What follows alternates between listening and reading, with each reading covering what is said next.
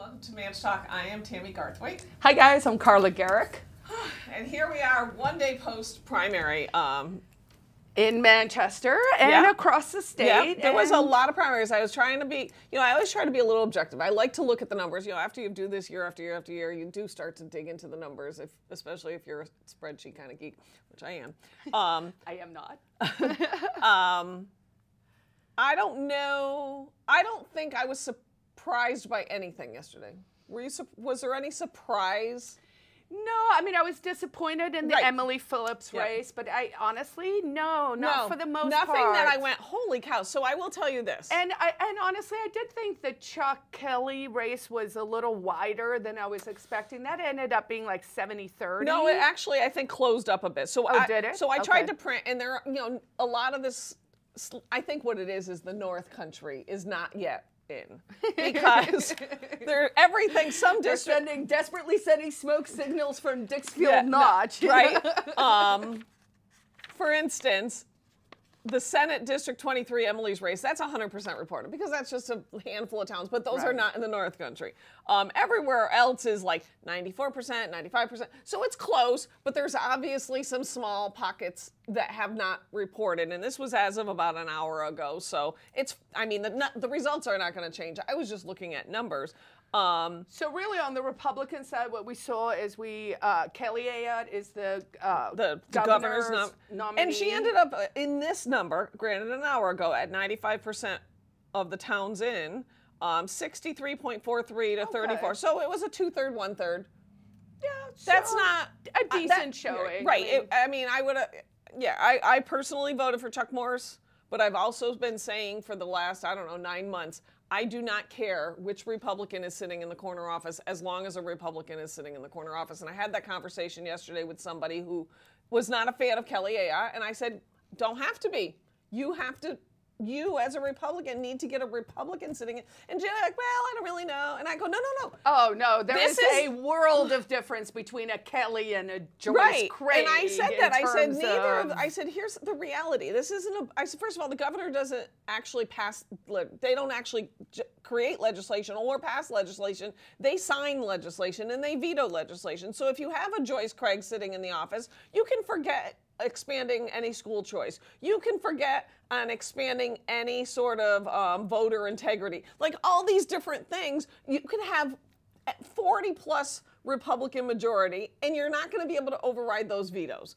And this person who was running up for office had not really thought about it. And I said, no, I'm serious. So I think people sometimes get blinded by principle, and I get it. And that is actually why I enjoy the primary process, right? Because the primary process is kind of more where you vote according to your principles. Yes. So, I definitely will support Kelly. I mean, she's not the greatest, but she's better than Joyce Craig. But she's way better than Joyce. And Joyce Craig has to run on her record, and her record is Manchester, and it's not great. I kind of thought in fact, it's kind of awful. I kind of thought Cindy was gonna eke it out. Me too. And I thought it would be really close, like within a point. And what was the final? At 95% reporting, Joyce Craig 48, Cindy Warmington 42. So that's a bigger gap than I would have thought. I mean, within 6 points. But still, and I don't know how Joyce Craig survives can you imagine the ads? It is. Oh no, she's not going to. I genuinely. First of all, I don't really like the prime nastiness. I don't either. Right? And I don't even think they have to be nasty. Sometimes I go to on Twitter. I see on X. I see her post something, and then just the vitriol of Menchkins just being like, oh, this woman cannot run the She posted a picture, and it was her, because I was like, well, maybe somebody else is just nope. Joyce Craig for governor posted a picture of herself with somebody at the car show a couple weeks ago. Okay, the vitriol. There were so then I started scrolling because I'm like, well, geez, maybe it's just the first couple. No, there were 300 comments, and all but maybe 4 of them were like, go away. You are the worst thing that ever happened to Manchester. You'll destroy our state. And I was like, okay, that's a lot of Joyce hating. Right. So but that's what the Democrats picked.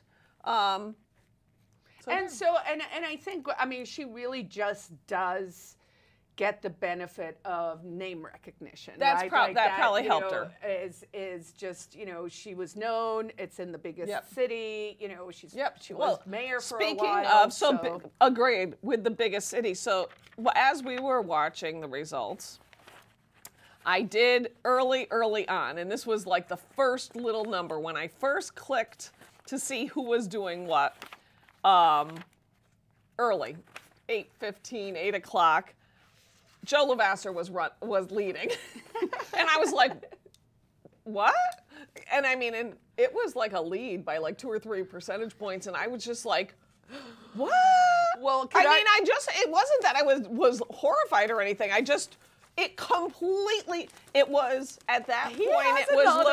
It was Lavasser, Holly, and then Prescott, and I was like, "What?" But then I realized, oh, that's because it's 8 o'clock. And Manchester's done.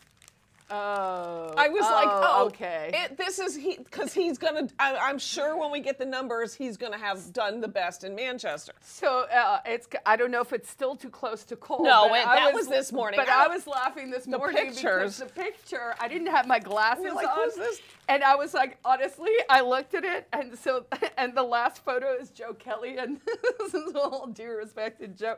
And I was like, who's that lady with the shade? It's a strange picture. So maybe, talk to the union leader and get a better headshot on record. But yes, that was just funny. And then when I went back and checked, Holly had, but I'll tell you, I mean, at this point, considering this, I don't know that Joe did any mail.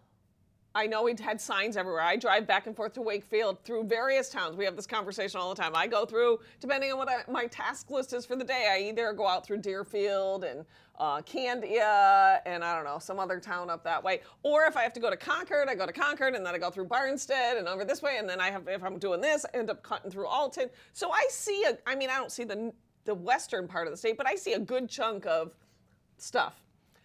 And we were talking, and Joe did have a lot of signs in a lot of places. We were like, oh, you got to give him credit. He's got signs across the state. That being said, people over there I talked to at a fundraiser had said they had no idea who he was, which I was like, okay, whatever. There's more than, okay. That's just how it is.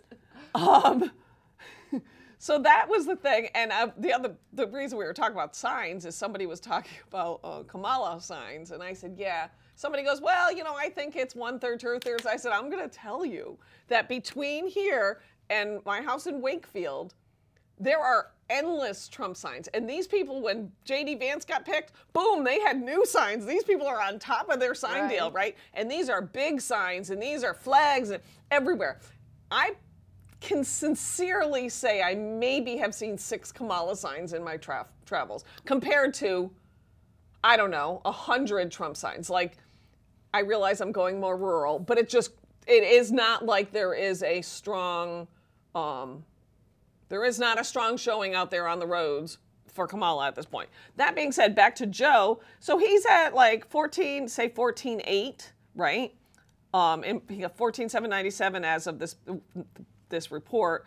Russell Prescott only had 16.9. So that's, 2,100 votes, considering you did not spend tens of thousands of dollars on mail and you got into the race late and, you pretty much just went with, I'm the Trump guy. Right. You come pretty darn close. Yeah, I mean, I know you poll stood yesterday for Victoria. I was out helping Emily in one, her big district, and it's always interesting to talk to either the voters. I think we were at a pretty casual moderator, Newton. Yeah, okay. Because they let us stand right by the door, and we were talking to people, and people asked questions and whatever. I was like, it seems borderline, but sure, until someone yells at me, I'll keep going. And it was interesting to see the kinds of questions, right? Like one I consistently heard is X a Trump person? Right? Just direct. Right. And you're like, oh, it's hard to tell. Like, I don't know why for him or against him? Yeah. I mean, I obviously answered honestly, right. but I thought, wow, that's kind of like, people are really coming in hot with that. Yep. And I agree. I've been all over the state. I've been in the North Country a lot working, and I see a lot of Trump support up there too. I mean, I do see some Harrison Waltz signs. And what's with the messaging? We're not going back. I'm like, who's getting paid for this stuff? Because so much of the stuff just is so weird. I mean, it's like they have to say things without saying things. So, I mean, I will say this. I really do feel Emily lost her race. Yeah, it was, I mean, I'm not diminishing her race at all because I do know that the Senate PAC spent a lot of money. I mean, they spent probably between $80,000 and $100,000. Right. She did get 33% of the vote, so she got a third. So, you know. I mean, I think, you know, for a first time running in a massive district where the Senate PAC, where all good bills go to die, infer what you want over there, spent all this money. But honestly, it was pretty ugly. So one of the things they actually did yesterday, someone put out a mailer to all the union people in the district and told them to go vote for Bill Gannon, who voted for right-to-work legislation. So they weaponized the unions to vote against a candidate, but the candidate they were voting for actually also was pro-right-to-work. Like had actually had a track record of already screwing them over. So it's kind of like, wow. So I'd be curious. Kinds of like, well, really, I'm curious if that was for the PAC. I'd be curious to see. I don't know if it was the Senate PAC. Right. It was a PAC, right? Because now we're at the stage where we don't know who is doing what because, you know, of this decision that corporations are people and they can do First Amendment stuff. But they still have to, you still have to say who's paying for political mail. Yes. Even if you're a corporation, even if you're a PAC. So but it'll come out 2 weeks after no, I understand. I'm just saying. You know, so, and then the other ugly one they did is, you know, she was a frontline proponent of medical freedom. Yep. My body, my choice. Remember that, you know. She was anti-masking. Yep. And they put out a mailer because she had voted for the plastic screens. Because she wanted the kids back in school. The kids to go back to school. So it was a very specific part of a bill. And so they put out a mailer where they were like, and I don't even think it was a bill. I just think it was her town wanted to get the kids back in school. So she voted like, yeah, I want that. So that kind of politics, right, where the Republicans...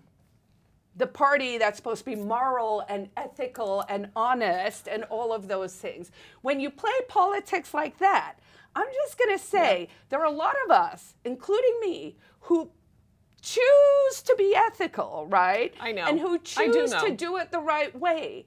But it's not to say, you know, some of us are collecting a lot of data in these primaries. Exactly. And, you know, well, and that's what I think the healthy choice to be. Like I've seen some posts by some people, and they're bitter. And trust me, I know what it's like to lose, right? I've never had to lose in a primary, so that's a special kind of pain. I almost lost in one primary because Lou D'Alessandro had all the independents pull ballots against me. But you know, it stings, and that's part of the reason why the GOP's unity breakfast isn't today, because it's still stinging. But they'll do a union breakfast. You know, I know that I believe that Emily had bought at least one table, and you know, I do hope that she and everybody that's supported her and funded her and whatnot, you know, do keep their eye on the bigger picture. And I mean, I think the bigger picture is perhaps we start a Senate watchdog organization. I don't disagree. Or just maybe we keep a better eye on things, and maybe, you know, like live and learn from these things. Nothing is in vain. It's just, but I mean, we do have to remember that it's the Democrats that are the bad guys in this case, and pretty much all cases, but and they have to keep the eye on the ball. That's why, you know, as painful sometimes as it is, and like you said, the principal part was in the primary. Now we have to make sure the bigger principle, this principle of more freedom and more prosperity and, you know, more on our side and less of the craziness that's the Democrats spew. So our new principles have to be broader. Well, I think it's just. Well, if they're principles, they're but you know what I mean. Right? Like, you start saying, okay, I believe X, but X plus 2 on either I mean, side. now it's an issue if you want more communism, right. vote Democrats, and if you don't want communism and some kind of, I don't know, devil party at this stage, who knows what's up there, then I kind of feel like the choice is clear. Yes. And of course, here in New Hampshire, we know that the Republicans have consistently delivered a better quality of living, right? The Democrats want to tax you to death. If they get in, they will introduce an income tax. It is definitely coming. And a sales tax, right? And then all we'll the just taxes. become Connecticut. And I will tell you, I have so many clients coming from the other New England states who just realize, whether they're in Massachusetts and they're being subjected to the millionaire's tax, right? Like those people are fleeing. You've got people out of New York, New Jersey, and Connecticut who are just like, I am getting taxed to death. I would like to come to a state that actually respects the voters and respects our own money. Right. It's not the state's role to decide what you do with your money. The only other race, which I know you'll be you're as happy as I am, was in CD2, which is not Manchester. So in case we didn't say it, the CD1 candidates are Chris Pappas, the incumbent, and God, I'm drawing a blank here. Stevens, Prescott? Russell Prescott. Boy, it's been a long day. Russell Prescott for the Republicans. Russell was a state rep. Russell served on the executive council and is now running for Congress. So in CD2. So how does he fit in? What do you mean? Like, is he a Sununu guy? I think he's, I would say I mean, those are a lot of positions to not know his name. You know what I mean? Oh, I knew his name because I served in the House. I'm pretty sure I probably served with him. But he's also been, I mean, he was a state legislator for a long time. And then ran for executive council and served there. And I don't remember why he stopped running for I don't remember. Did he run for Senate and lose? I don't know. CD2, which is so gerrymandered, it is so funny. So I have a house in Wakefield, which is north of Rochester, right? On the Maine border. So you can't go any further. You can't go any further east in New Hampshire. I am in CD1. Yes. Wolfboro is in CD2. Yes. So Wolfboro is east of me. So that and I was talking to a state representative, Katie Pattonell, up there, and she goes, yeah, it doesn't make. Now, if you go one town further than Wolfboro, it's CD1 again. Yeah, it really is gerrymandered. But anyways, in CD2, Maggie Goodlander, which I knew. No, well, so my heads were from Lily. Can we get to the lead? But I'm just saying, she wiped up the table with Colin. She got 64%. I thought that was really interesting. But they said the debate with her, between the two of them, that, I read something where they just said, just make it stop. He was so bad. But on the Republican side, yay, Lily Tang Williams is the nominee, which is awesome. She got about 36% of the vote, so she did well. Vikram, I'm not even going to tell you. Vikram got 27%, and then the other 4,000 candidates split the difference. Yeah, and so I think, this is testament to several things. One is perseverance, right? Yep. Lily moved here. She has consistently run. She runs a good, clean campaign. She talks about the issues. She has real grassroots volunteer campaign. I'm not even sure that she has a staff person. I don't think so. Or maybe like a part-time, right? Yep. She goes to all the things. She gets out there. She asks for help. She fundraised. Yep. She has a great American dream story, which is, hey, I came from China. Please don't become communist. Right. And I'm like, maybe, just maybe, instead of bashing all the immigrants, some of y'all should listen to us, because we've all come from countries where things went pear-shaped, and we are literally here yelling to be like, don't make this mistake, America. And so that's what I love about her, is she has the passion, but she also has the actual knowledge and story to be like, I grew up under communism. It sucked. Please don't do it. Please don't do that. Yep. So that was good. I did do a number thing in my head, and all of the candidates that Dan and I have invested in this year are still in the race. Nice. It's a good feeling. This is not scientific. This is just observation. So I think it's fair to say we had comparable primaries in both parties. We both had a governor's primary. We both had CD2 primary. Chris Pappas didn't have a primary, so there is that. But those voters, those normal Democrat voters, I would imagine were still voting in the gubernatorial primary. When I totaled up the ballot, not the turnout, turnout, the numbers as of 95%. Right. Yep. The Democrat candidates for governor got 120,849 votes between them. The Republican candidates got 133,701. So that's 13. Red wave. Right, that's all. Well, I was like, okay, so that's like 13,000 more people took a Republican ballot than a Democrat ballot. So I was like, So it'll be interesting next week to look at how many Republicans and how many Democrats voted and how many, it would be interesting to see the independents because we do know that is a game that is played behind the scenes. And I would say normally, but then I thought about it. I'm like, I don't think the game was there because if you pulled a ballot to screw with Lily, then you couldn't vote for Joyce or Cindy. Like the governor's race on both parties was significant, I think. So that's the total, because that's a statewide. So then, if you go to CD1, Democrats, Chris Pappas and the other guy got 55,948 votes. The combined Republican votes were 64,409. Okay. And I'm like, okay, so there's 9,000. We're a very similar number. There's a 9,000 vote difference, right? Now, not a plus on Lily's end. The Democrats got in CD2 65,095 votes.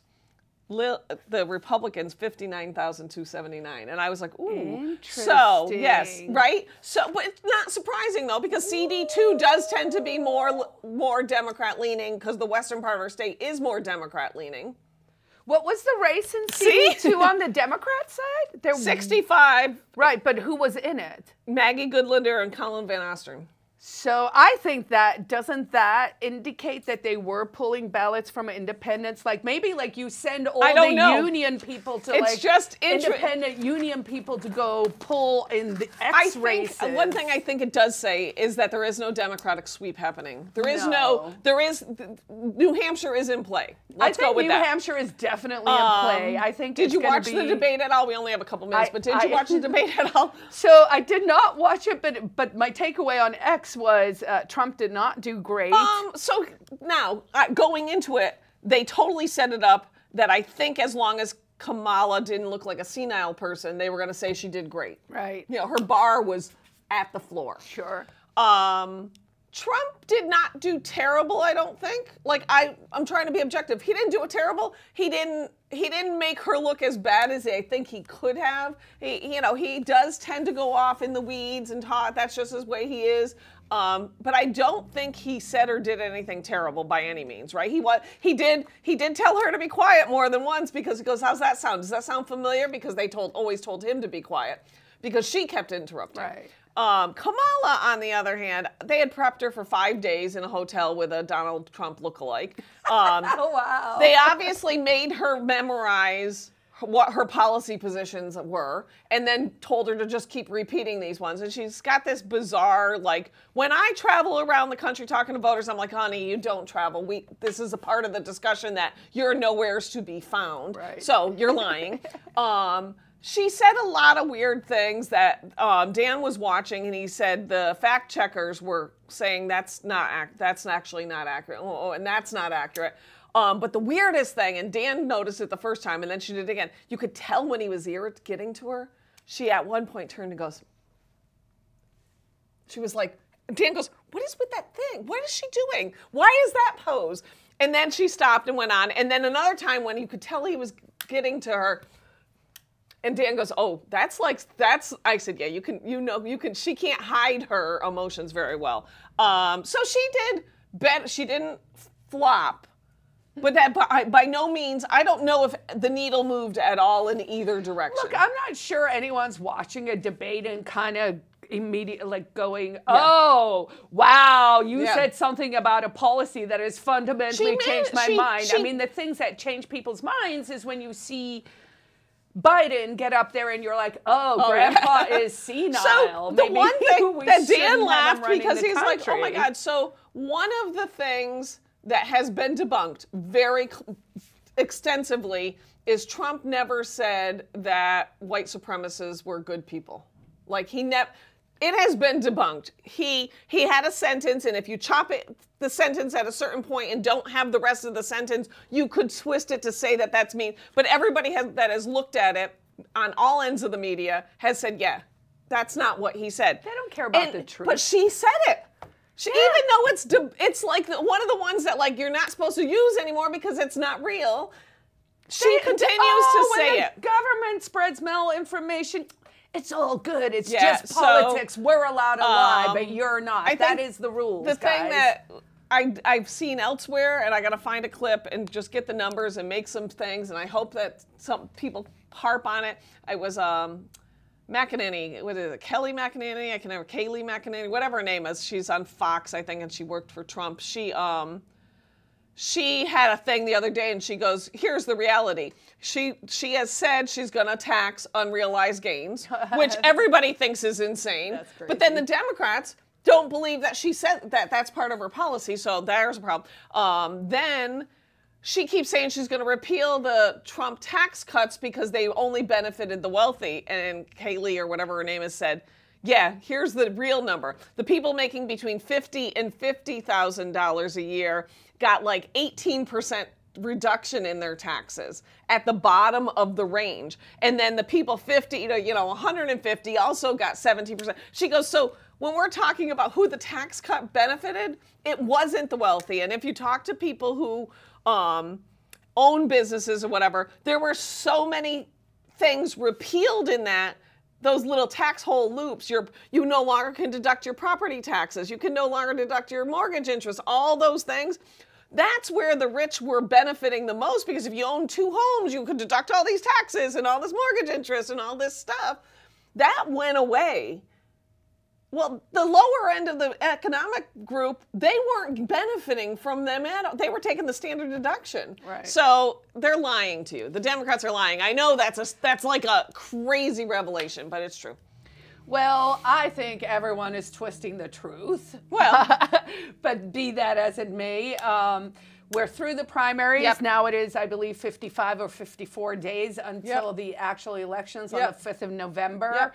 Yep. Start getting out there, reach out to your candidates. Do your own research. Read up on what people stand for and whether you like, this guy or that guy. I mean, I think the bottom line is, like, if you don't care or you're just like, whatever, I think the fair division is to say, if you want less government, more prosperity, maybe be a little less poor and not have to die every time you go to the grocery store, vote red, vote Republican. Yep. If you want more communism, more control over your life, people telling you what to do, what to inject, what school to go to, what to eat, all of that, then, maybe the blues are for you. But in the end, it's gang warfare. So red or blue, take your pick. I'm on side red. I'm on side red.